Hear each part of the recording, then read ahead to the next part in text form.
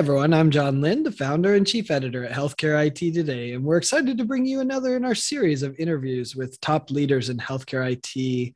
And today's guest is actually one we've written about before on Healthcare IT Today. He's done a ton of work in security, and the thing I like about him most is that he does a lot of work for other people, and he's willing to share that. And we're going to learn a little bit about his latest effort today. And our guest is Christopher Frenz. He's AVP of IT Security at Mount Sinai, South Nassau. Welcome, Chris. Thank you for having me. Yeah, so I'm excited to learn about this new playbook that you're offering, and we'll link to the old playbook too, so people can see all of the work that you've been doing. But before we dive into that, tell us a little bit about yourself and about your organization. Sure, I'm Chris Frenz. I'm the AVP of IT Security for Mount Sinai, South Nassau, and we're a hospital system located in Long Island, New York. That's awesome. Well, I'm coming to visit. I may have to come. South Nassau sounds like a place I need to visit, but that aside, so give us an idea, where are we at now with kind of medical device security? Medical device security, I think it's a range. I think a lot of the work the FDA has been doing recently in terms of issuing guidance is working to improve a lot of the newer devices coming to market, although the improvements are still not universal. But I think medical device security is still lagging in a lot of ways, with one of the big challenges being that there's a lot of legacy devices still present in healthcare.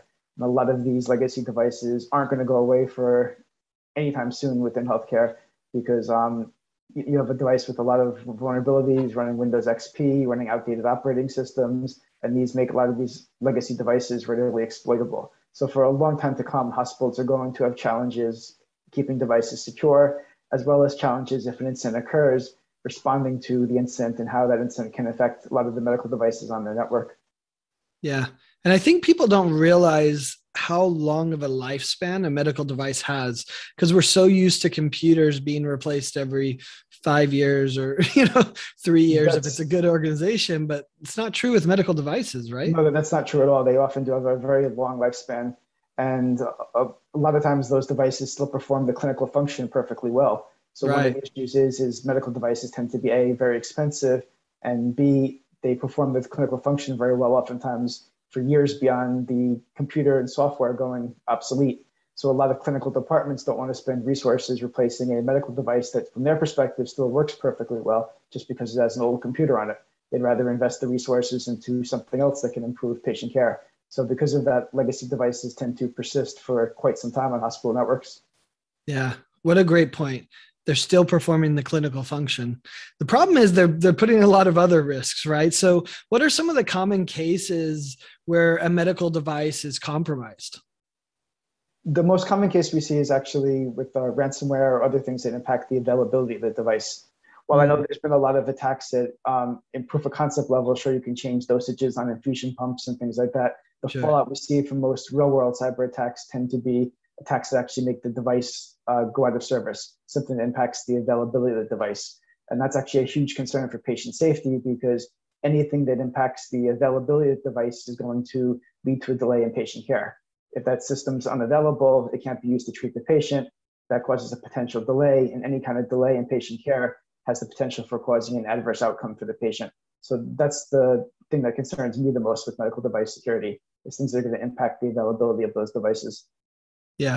It doesn't matter if the device is still clinically viable if you can't access it.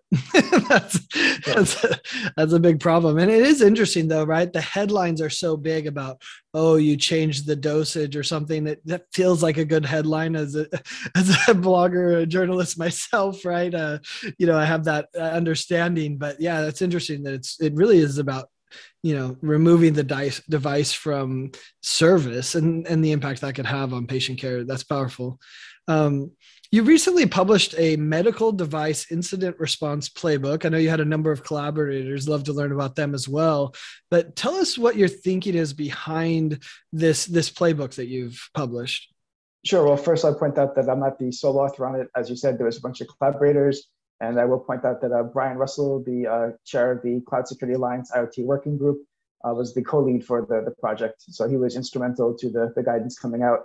But one of the things that we were very concerned with was with medical device incident response, is that a lot of organizations tend to treat the incident response process as a one-size-fits-all process. And that necessarily doesn't work for medical devices. So consider a very common incident response tactic of unplugging a PC. Now that might work perfectly well for a PC, but you really can't do that for a respirator attached to a patient. Now that's kind of an extreme and obvious example, but it really shows how there's a clinical impact to a lot of the actions you can take when responding to an incident. And one of the things we're arguing for is that more and more health systems need to begin to consider the clinical context in which a lot of the systems they protect reside. And one, you can make an argument that we should consider clinical context on the strategy side. So if we figure out how to protect the device, we want to prioritize a certain device over another device because it's more important to patient care.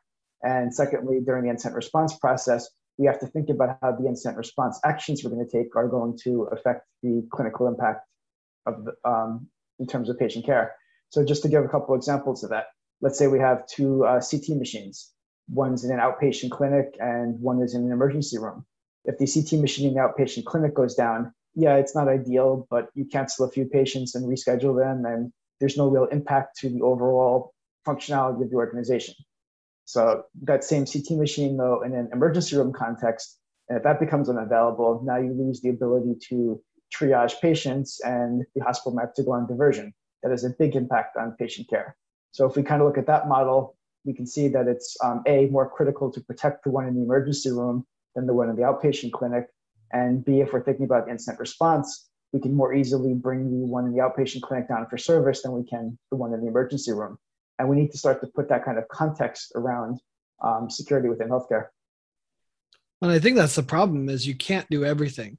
We all have limited resources and the hackers only have to be right once. We have to be right every time. And that's classic security line, right?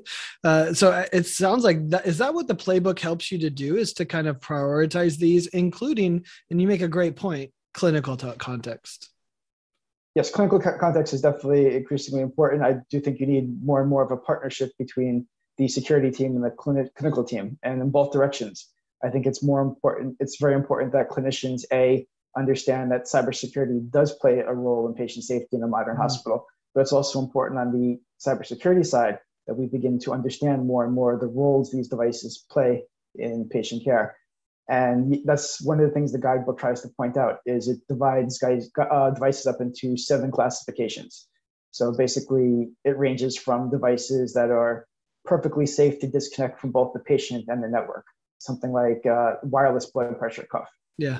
The wireless connectivity there, it's mostly a convenience. It's not going to impact operations. If the nurse has to enter in a blood pressure, it's quick to do, yep. It's easy. It's just a convenience. So there's nothing stopping you from disconnecting from the network from the patient.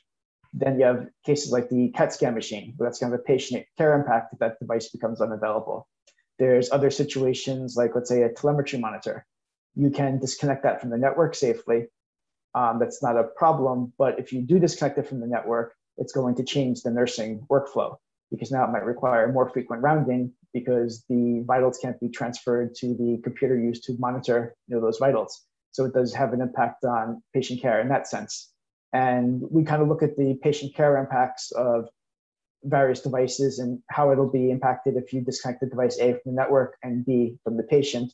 And we kind of divide the devices up into 7 different classifications. And for each classification, we propose a incident response process that will minimize the risk to patient care. Now, with that being said, this is kind of generic guidance. Every hospital has to kind of reestablish this in their own context of their own devices, their own patient population. But the whole idea of the guidance was to kind of get the conversation going and showing how you have to incorporate this clinical context into the incident response process. And that was my question, is, so how should they use the playbook? Is it something that's just meant as a way to inform them as the potential process, or does it have a format that they can use to do their own planning? Like, how should someone use this playbook if they're at a healthcare organization? It definitely is a format that everybody can use. I think it sets the stage well to form a basis for that. It's just a matter of the organizations tweaking it for their own tool sets, for their own context in terms of patient care. So for example, the playbook starts with some recommended tools that we feel are essential for every hospital to correctly respond to a medical device incident. But we do it in a vendor agnostic way. So for example, we recommend having a NAC appliance or something similar to segment stuff on the network. But your own particular incident response process is going to vary a little bit depending on which vendor you have your appliance from. Sure. So we can't lay out an exact roadmap just because we tried to keep it vendor agnostic. So that's one factor that would take a little tweaking in terms of the organization lens. And the other side is that different organizations do treat different patient populations. So if you're like, let's say, a psychiatric hospital where you have a specialized set of patients, your patient care needs might be different than a hospital that provides more generic acute care. And there might be some needs to tweak the playbook according to that as well. But the important thing is it does set a framework for hospitals to begin to have those conversations. So it lays out an overall way for them to actually break the devices down and for them to consider how you can adjust your incident response process to deal with each class of device. So this is kind of a psychological question, but isn't it kind of scary to do this type of process, right? I mean, like, is that why they avoid it? Ignorance is bliss. I mean, or, how do you overcome that psychological barrier of kind of seeing that your baby's ugly, right? I don't know if that makes sense. Like, how would you look at that in kind of looking at this challenging, the challenges you face as an organization? I think a lot of cybersecurity people tend not to worry about it until it becomes a reality. And with medical device security, people have been warning about the risks of medical devices for years and years. But up until a couple of years ago, they were still largely theoretical. It wasn't until the WannaCry attack in 2017 where we saw the cyber attack actually encrypt medical devices and cause a patient care impact. So it's only been the last couple of years where medical device attacks have actually been not just theoretical, but have actually been a reality. So it gets people thinking about it more and more now. And, as you mentioned with the changing the dosage on the infusion pump. Now, that's not something that we've seen in a real attack yet, but it also doesn't mean that we should ignore that completely, because just because it hasn't been observed in the real attack doesn't mean that it can't happen. So I think what's important and what this guidance does is it starts to get this conversation going. And I think that's one of the main things is, as an industry, we need to really start having this conversation around clinical context, because it is one way to minimize the patient care impacts of cyber attacks going forward. Yeah. So are there other key elements or features of the playbook that you'd like to highlight as well? I loved the ones at the beginning showing some actual kind of case study of this could happen, which I like that. Any other features or elements that you'd like to highlight? I think the main other feature is that we did try to also lay out the various tools that are required to do an incident response process properly. Because one of the things that's unfortunately common in a lot of hospitals is they don't yet have a robust security function. A lot of hospitals are still lagging in both security talent and security investment. And this not only tries to set the standard for how the incident response process should be, but makes suggestions for the types of toolings and resources required to actually respond properly. So it's something that we're hoping as well gives a little of the hospitals with some less resource security departments the ammunition they need to begin to acquire the tools they need to actually keep patients safe. That's awesome. So how often would you suggest that practices, medical organizations really go in and kind of update their environment, update their approach to this playbook? Is it something you do annually? Is this, how would you approach kind of this effort of understanding, your response to medical device incidents?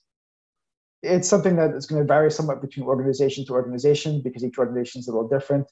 I would definitely recommend that organizations review their incident response plans on at least an annual basis. I'm also a big fan of conducting tabletop exercises and other simulations to actually test incident response plans, because that's a really good way to identify any deficiencies in the plan before an actual incident hits, and you find out the hard way that your plan's not going to work. So I'm a very big fan of doing that on at least an annual basis, as well as a way of putting the plan to the test and making changes.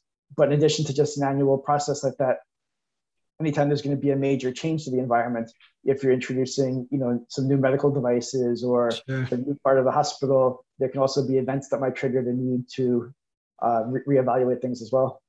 Yeah. If WannaCry hit again, you'd be revisiting it, right? Oh, sure. As threat vectors and other stuff change as well. Yeah. You have to correspondingly change your plans to deal with it. Yep, absolutely. So where can people learn more about the playbook? And are there any other organizations or maybe people you want to recognize that help contribute to it? Sure. The playbook is found on the Cloud Security Alliance website. We have a list, actually, of other resources in the playbook as well, which does reference things like the older Cloud Security Alliance and OWASP Secure Medical Device Deployment Standard, which focuses less on the incident response side and more so on tactics that hospitals can use to actually protect medical devices. And as mentioned, it's a team effort. I'm happy to thank all the contributors who participated in the effort. It was great working with everybody, and in particular, Brian Russell, who co-led the effort. Awesome.